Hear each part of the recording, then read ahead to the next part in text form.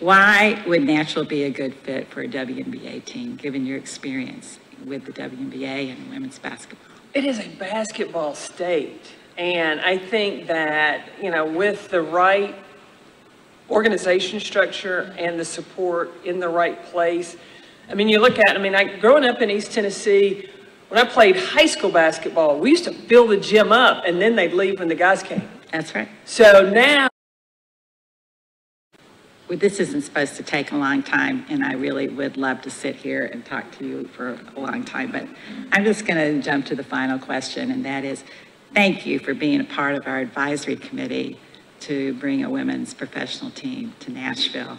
And you lived here in Nashville now for a few years, made this your home.